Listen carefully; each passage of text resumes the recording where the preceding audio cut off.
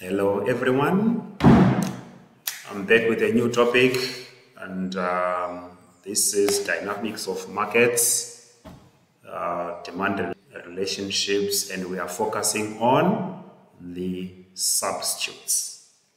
Okay, what are substitute goods? These are the goods or services that consumers consider to be fundamentally the same or equal to one another. And what do we mean by that? We have goods that have a similar purpose, goods that you cannot consume at the same time. Now, I've got substitute goods here, formal shoes and casual shoes. I mean, there is no way that you can put on both the formal shoes and the sneakers at the same time. You have to take one. So these are substitute goods. Right, you need to understand that the demand curve is downward sloping. It slopes downwards. The demand curve also displays the relationship between the price of the product and the quantity demanded. You know that the price is recorded on the vertical axis and the quantity demanded is recorded on the horizontal axis. All right, let's talk about substitute goods now. According to the law of demand, if the price of the product increases, assuming that all other factors remain the same, the quantity demanded of that product will decrease. So, what does that tell you? If the price of a certain product increases, its quantity demanded decreases. So it means people will switch and buy the substitute of that particular product. So the quantity demanded for the substitute goods is going to increase. Let's take an example of substitute goods. I've got Omo here. I also have Surf. So if the price of Omo increases, the price increased. We expect that the quantity demanded will decrease. This is the law of demand. But then the quantity demanded for the substitute good increases. Why? Because there are some people who cannot afford this Omo anymore. So they will shift from Omo and buy Surf. So when the price of a good increases, its quantity demanded decreases. But then the quantity demanded for the substitute good is going to increase since the price is still the same. Note that the substitute goods are in competitive demand. Right, let us talk about this graphically. When the price of a substitute good increase, what happens graphically? I have a graph for the formal shoes and the graph for sneakers. Now, this is the demand curve for the shoes, and I also have the demand curve for the sneakers. Right, the formal shoes cost 250 Rand, the sneakers cost 240 Rand. Now, if the price of the formal shoes increases to 300 Rand, what happens next? The quantity demanded will decrease. So there is an increase of the price of formal shoes from 250 Rand to 300.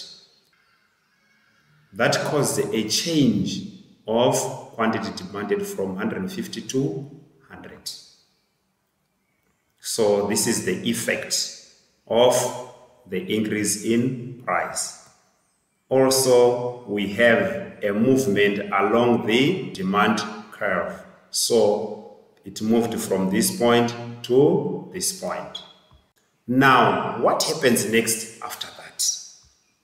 Assuming that the price of the sneakers did not increase, some people cannot afford to buy the formal shoes anymore. So the quantity of the sneakers will increase, causing a shift of the demand curve from D to D1.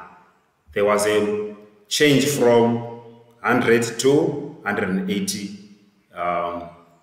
sneakers. Now there is a shift of the demand curve from D to D1. Okay, let us look at the decrease in price. What is going to happen graphically? I have the demand curve for formal shoes and demand curve for sneakers. Okay, here is the price and quantity of the formal shoes that were demanded, and this one is the price and the quantity of sneakers that were demanded. Okay, now if the price of